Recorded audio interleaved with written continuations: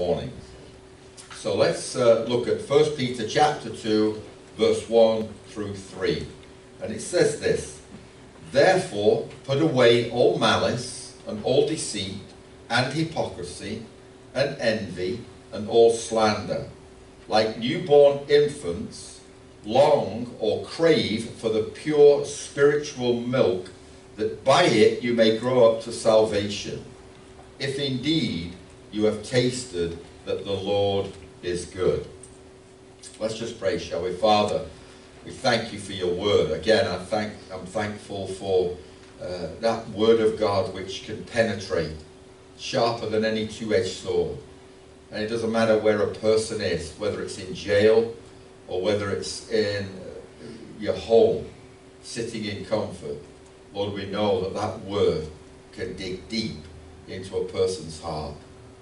So Father, again this morning, thank you for that living word today as we just learn more about you. Pray that the Holy Spirit will be the teacher, will show us the things that we need to see. In Jesus' name we pray. Amen. Amen. Amen. And so we've had a living hope, a living lifestyle. And then last week, as we closed out chapter 1, it was a living love. And taken from verse 22, love one another deeply from the heart. And it then defined that and talked about a sincere brotherly love. And if you remember, we looked at that concept of what that means. We talked about how love has to be sincere and it has to go deep. It has to be real. It has to be a love that we need to understand is not phony. It's not just something we say with words and then our actions prove otherwise. So that's the love that Peter's trying to get his church to understand, that we as believers have to embrace a different kind of love that's out there.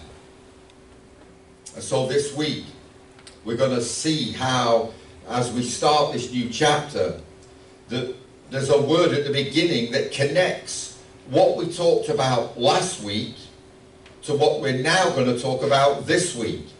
And it's that word, therefore. So in other words, love must be sincere, love must go deep, therefore, and then we continue with the subject, with the theme. Therefore, we must show it, we must prove it, and we must do that by the way we live and act for that to be effective. And so therefore, we now must take note of what Peter is going to say and what he's going to instruct us with. So a living love part 2 now continues what we talked about last week. If you didn't listen to the message or hear it, you can go online. Gemma sends out the link for that.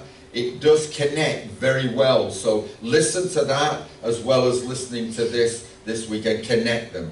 As we look at verse 1 and 2, I believe Peter gives 2 things that we have to pay close attention to. So that if we say we love our brothers and sisters, you and I have to prove it by understanding this teaching. What do I mean by that? Well, verse 1 describes a certain horizontal attitude and sins, if you like, against a brother or a sister that we need to put off. And then in verse 2, it describes a vertical reality of spiritual growth and therefore a closer walk with God. So there's a horizontal directive and then a vertical directive that you and I need to see in these verses before us. It's a living love, not just in word only, but by the way we live it out and get rid of those things that I know the devil uses to create havoc amongst us. And then when we get rid of those things, we can grow in faith by his word. So let's look at verse 1 and look at those horizontal attitudes that you and I need to identify. And if we see them, we experience them in our lives or in the lives of other people, we can now know what they are and be rid of them. As we look at these attitudes, we notice there's 5 of them. Peter says we are to rid ourselves, put off, to put away with these things that he's about to talk about. It's interesting that the verb that is used in this instance is the one that you would use for maybe taking off dirty clothes. I don't know about you, but as a kid I used to get filthy. Filthy dirty. You know, we'd play from morning till night, and usually we'd find some mud to play in. And we'd go and we'd come in at night and we'd be mud from head to toe. My mum used to say, go upstairs and strip off. And you have to take all your clothes off. There was a hot bath running, and get in the bath. And there was a pile of mud, and by the way, there were 6 of us. Can you imagine 6 piles of muddy clothes on the bathroom floor? And she would say, go and get all your dirty clothes off. And when I look at this verse, or these verses here this morning, this is that connotation of stripping off something that's dirty. I did it when I was playing soccer, covered from head to foot in mud every time we played soccer. And then you'd go in the changing rooms and jump under the shower. And as we look at these verses here, it's giving us this understanding of taking off things that are dirty. You can kind of liken it to clearing out your closet, you know, with all old clothes maybe. Old styles have gone out of fashion.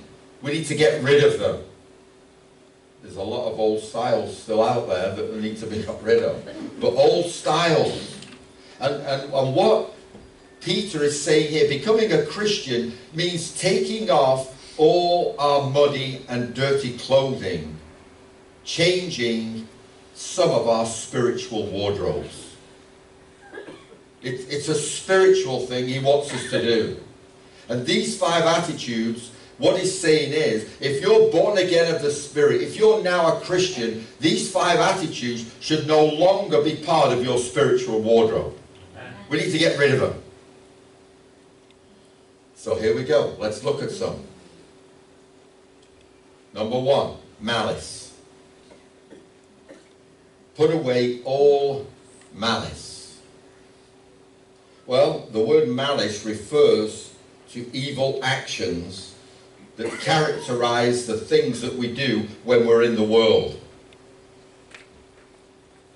It's a general term for evil in all its various forms. Malice is a desire, and it can be a number of things, but it's a desire to maybe hurt somebody with words or deeds. It can be a resentment that causes you to lash out at somebody. And while we see that in the world, God doesn't expect to see it in the church. He doesn't expect it. That's the first thing Paul is saying, it's got to be put off. There's no malice in the church.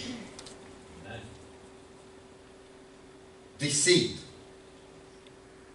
This is something else that has no place in the church. Deceitful attitudes are when you tell a lie or even omit to tell the truth. People think, well, I'm just not going to tell the truth, that'll be okay. Well, if you omit to tell the truth, it comes under this category of deceiving somebody. And often people omit the truth in order to gain maybe a personal advantage over somebody. I believe deceit is a clever form of deliberate dishonesty. It's what you do when you play a trick on someone in order to get your own way. And you know what? You can see these kind of attitudes in kids when they're growing up. It's in their DNA, if you like, and it's in their DNA because we're all born in sin. You don't have to tell a child to be naughty, to be bad, to be, you know, you don't have to tell them. They kind of know how to go there and get there. But what happens is, as you grow up, you learn the opposite of the bad things that are inherent in you and I as we're growing up. And so you learn the good things. So there's no room for malice, there's no room for deceit. A third thing that Peter mentions is hypocrisy. And again, this word comes from the Greek theatre and refers to the practice of putting on a mask and playing a part on stage. I talked about this a little bit last week when I mentioned that love has to be sincere. I talked about it being the opposite of being phony, fake, or hypocritical. And that you can put a mask on. And you can, see that coming into effect when you meet somebody you didn't expect to meet. They kind of turn away and come back, and they've come back with a mask on the face. Well, this is what this is talking about here with this word hypocrisy. It's pretending to be something or someone that you're not. And so you put this mask on. Again, one of the main complaints about people not coming to church is, guess what? Hypocrisy.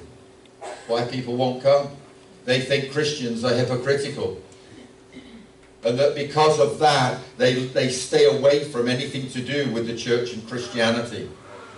And so Peter now is asking us to get rid of this, to put it away. Because when we have the absence of these things, and people come into contact with you and I believe they'll see somebody different than what they expect the church to be. The fourth word that Peter gives us is envy. Envy. Someone once wrote, saying about envy, it's the last sin that Christians will confess because it's so ugly. Envy. Envy is jealousy at the success of others, or it delights in another's misfortune. I believe it's the poison of the soul that turns somebody into being resentful, angry, grouchy, miserable, or critical. Envy has no place in a Christian's life. Amen.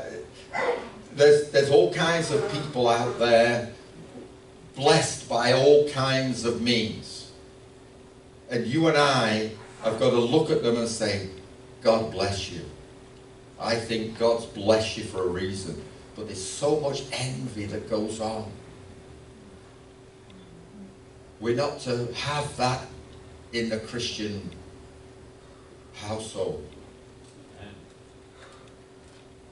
The fifth word, slander.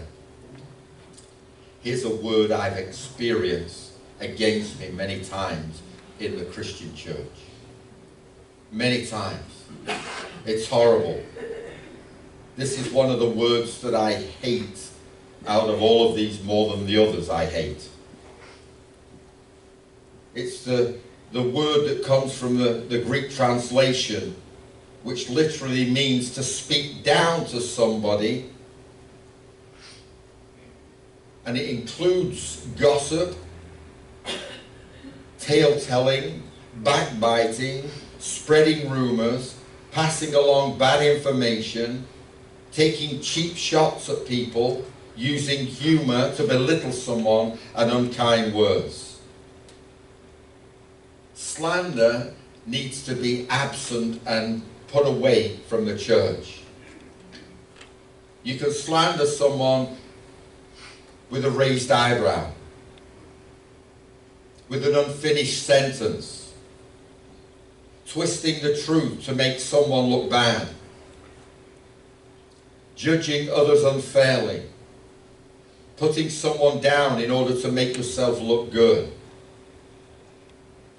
Slander is usually the fruit of envy. When you look at somebody and you're envious, then you begin to say things and slander somebody. It's wrong. It has no place in the Christian environment. And because slander is almost done in every situation behind the back of another person, it then becomes the action of hypocrisy. Turn to Proverbs 6 in your Bibles. I hope you've got this underlined. Verses 16 through to 19. You see some of these things in this list here. And by the way, these 5 things are not exhaustive. There's lots and lots of other actions that people exhibit in the Christian church that can be added to these things. Right now, this is what Peter wants to concentrate on, because they kind of cover a lot of the others in and of themselves. Proverbs 6, verse 16 to 19 says this: there are 6 things that the Lord hates, 7 that are an abomination to him. And he's used that word hate. It's good to use the word hate when it's appropriate. And we should use hate when it's connected with sin. Here they go. Haughty eyes, a lying tongue, hands that shed innocent blood, a heart that devises wicked plans, feet that make haste to run to evil, a false witness who breathes out lies, slander, and one who sows discord among the brothers, disunity. A lot of these things here are right now in the church. And I just feel these words that Peter is saying today are so relevant for now. Yeah, it's one thing for them to be out there. You can expect that. But they're not to be in the church. And Peter is asking you and I to look at them. And if there's any evidence of these 5 rotten attitudes in our life, they've got no place, he's saying. Not in your life or even in the church. There's no place for them in the Christian wardrobe. And it's up to you and I, if we see, if we hear, or witness any of these things going on in this church, you and I have the right to put a stop to them. It's the Word of God. You know, if we're talking about these actions this morning, we're saying they're wrong, and then we witness that happening in and amongst us and we do nothing about it, we're just as bad. We're just as bad. We have to see it and put a stop to it. And so as we've looked at these are all the relational sins with people around us. The horizontal sins of how we relate to difficult people that you and I rub shoulders with each week in this community we call Freedom Christian Church. So the question comes for you and I, what is our horizontal attitude and life like this morning?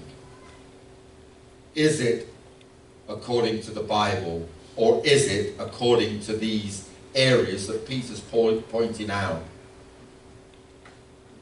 So let's now look at verse 2 and see how God wants us to counteract those bad attitudes. And he gives us what we need to fight and overcome. And here it is in verse 2. It's a vertical attitude that he wants us to take on board. And it says this: like newborn babies, crave pure spiritual milk, so that by it you may grow up in your salvation. So what he's saying is you're saved. You're saved by being born again. And what he wants you to do now is counteract those things that you did before you became a Christian that you bring in to the church. Guys, just because you give your life to Jesus doesn't mean to say you're perfect. Because when you give your life to Jesus and you walk through the door of a church, you've still got those things inherent in you that you did before you became a Christian. Amen. And so what Peter now is giving his instruction is to do something about those things now that you have become a Christian. And he's saying now the remedy for this is to get in the Word of God. And he likens this to milk. The milk of God's Word. Like a baby would crave its mother's milk. You know, babies have a unique and unmistakable way of letting you know when they're hungry. The baby gets fussy, begins to cry. And the only thing to do to stop that is what? Feed it. Feed it. Milk for a baby is not a fringe benefit. It's necessary. It's necessary for a baby's life. And so as we use this image, as Peter uses it, it doesn't mean to say that all its readers were brand new Christians or baby Christians. People think this is a reference to baby Christians. It's not necessarily. It's a reference to Christians who've not shed the issues of life, the things of life that are still causing problems in the church. Because I know many Christians, 20, 30 years old, who still have these traits, who still behave like this in a church. And so for those older Christians, if you like, this applies to them. It applies to everybody. What Peter means is that we are all to be hungry for God's Word, just like a baby is for its mother's milk. The reason's clear. So that by it, you may grow up in your salvation. Do you hear that? You may grow up in your salvation. You're saved. Now God says, grow up. Amen. Grow up. Have you said that to your kids? Oh, just grow up. Just grow up. I bet God is sick of saying grow up. The way Christians behave. But God is saying to you and I this morning, please grow up.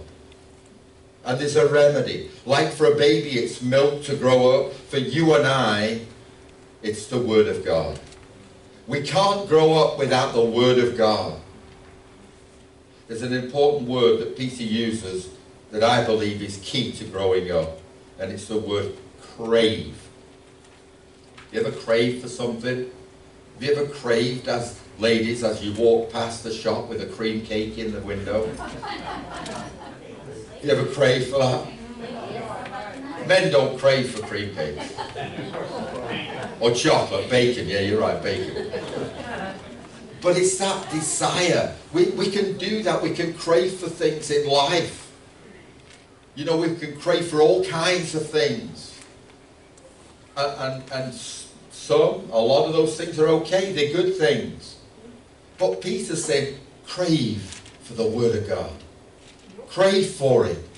It's a desire that leads, I believe, to vigorous action, to do something. It's to yearn for something to the point that it becomes consuming. You know, when a baby starts to feel hungry, it starts to be consumed with the only thing that will satisfy that desire. And that's milk in its mouth. Are we like that with the Word of God? Is that what we're consumed with? Or are we consumed with other things in life? Is that a desire of our hearts? So that until we read and learn, we will never be satisfied. Well, let me tell you something. You might not think that it's possible. You might think it's a bit far-fetched. But if you and I lived in a communist country, we'd soon crave for the Word of God. They're craving for God's Word today. They're craving for somebody to take Bibles to them.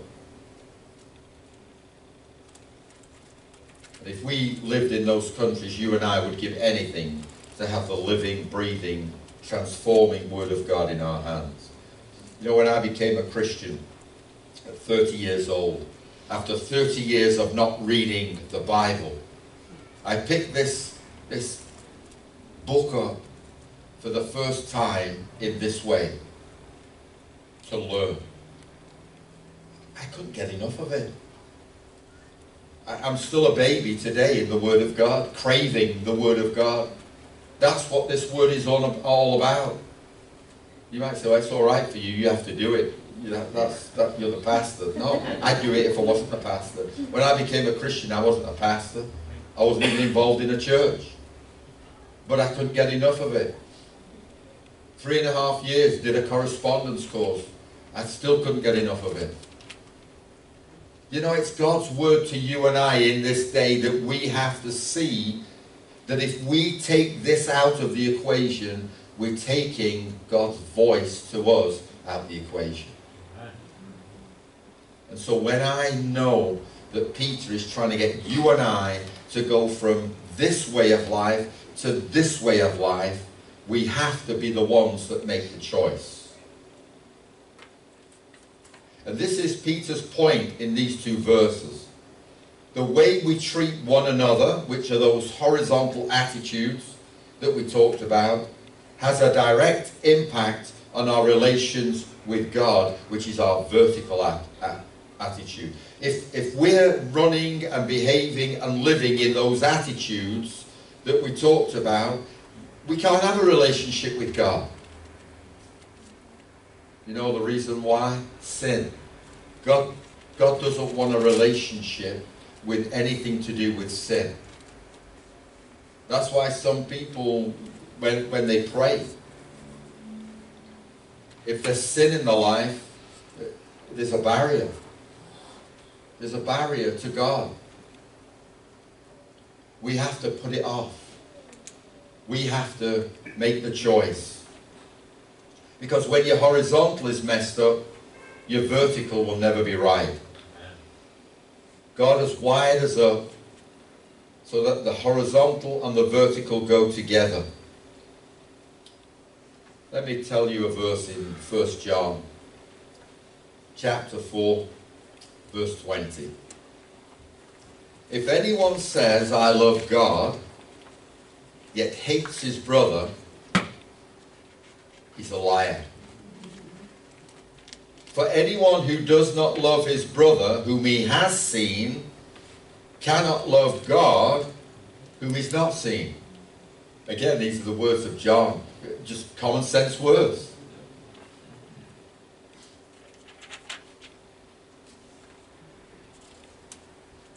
You know, when we're malicious, deceitful, hypocritical, envious, or slanderous, it's like poison in the soul that chokes off our desire for the Word of God.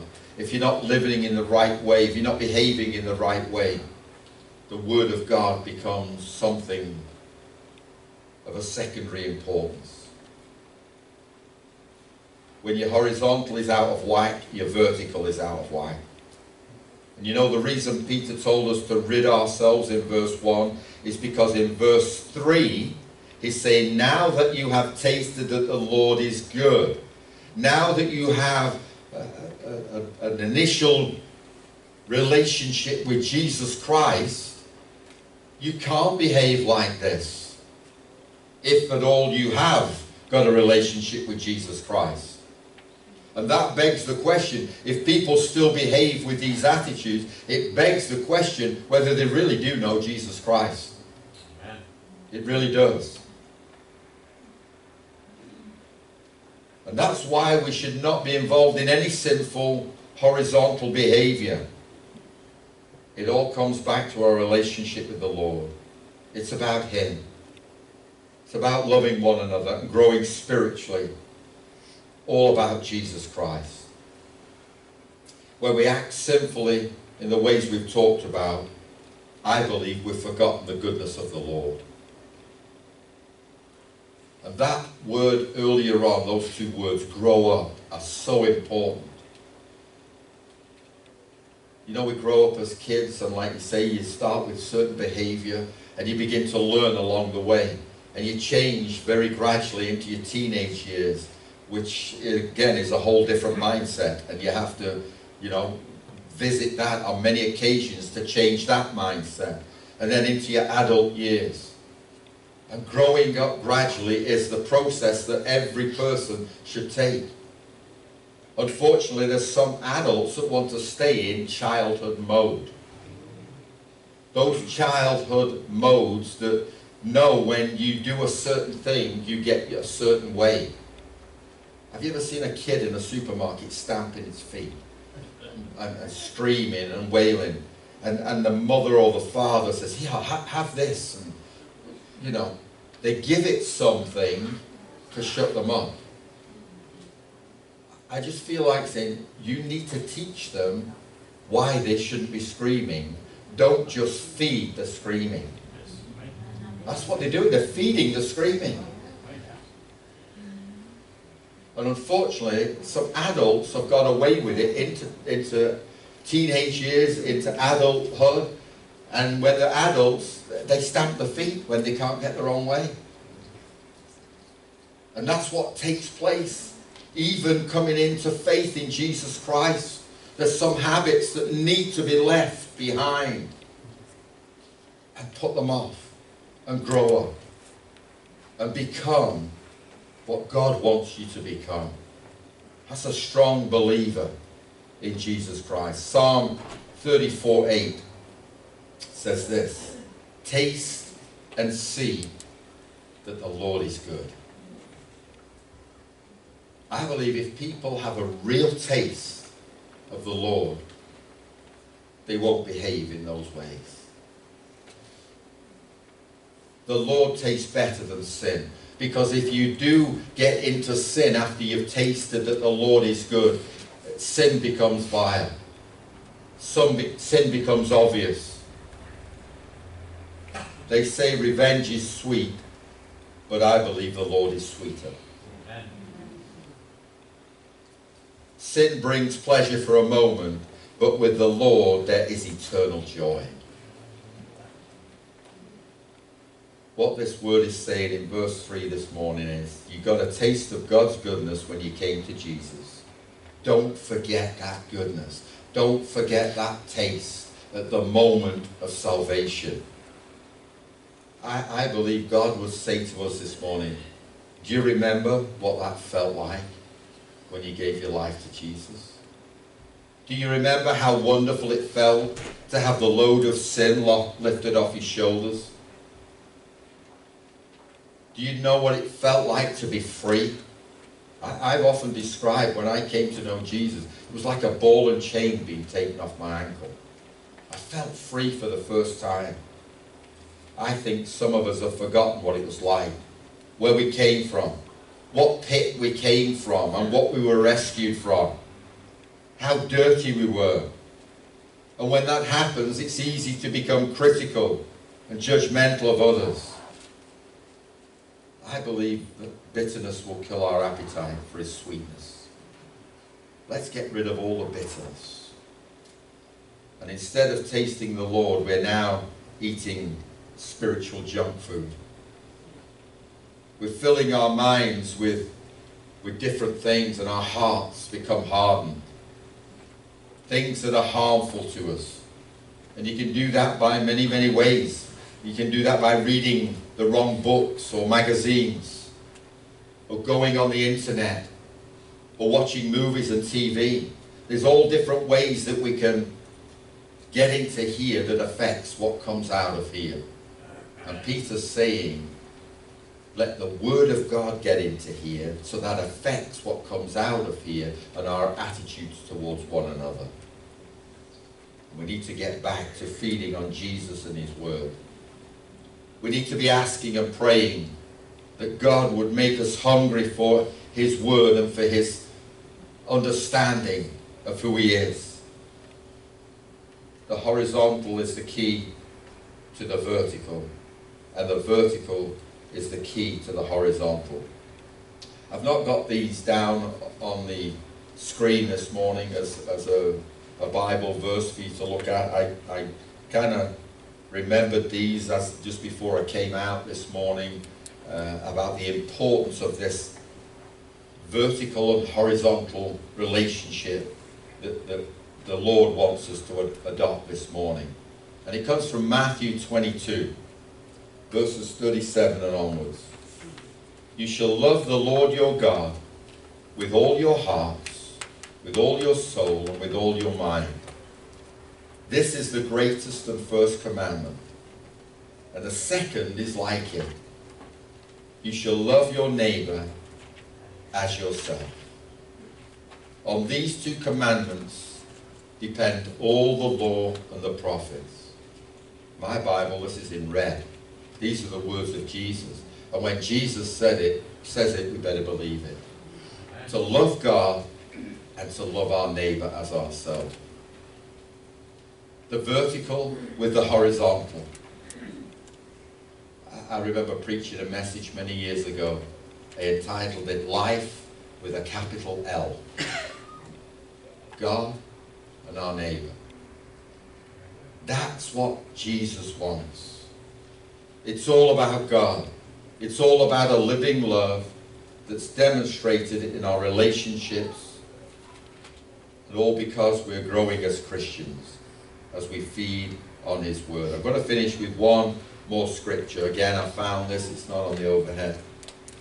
In John 13, verse 35, and it says this, "By this all men will know that you are my disciples." Can you remember what it says? By this, if you have love for one another. By this, not by the fact that you're Baptist or you're a Methodist or anything else, or that you're a man or a woman, or that you've been in a church for 30 years, or anything else. By this, if you have love for one another. This is God's word to you and I today. Let's believe it. Let's make sure we apply it. And if there's any areas that we've talked about that we see or know, then let's do something about it. Because God would say this morning, a living love needs to be seen by everybody around us. Let's pray, shall we?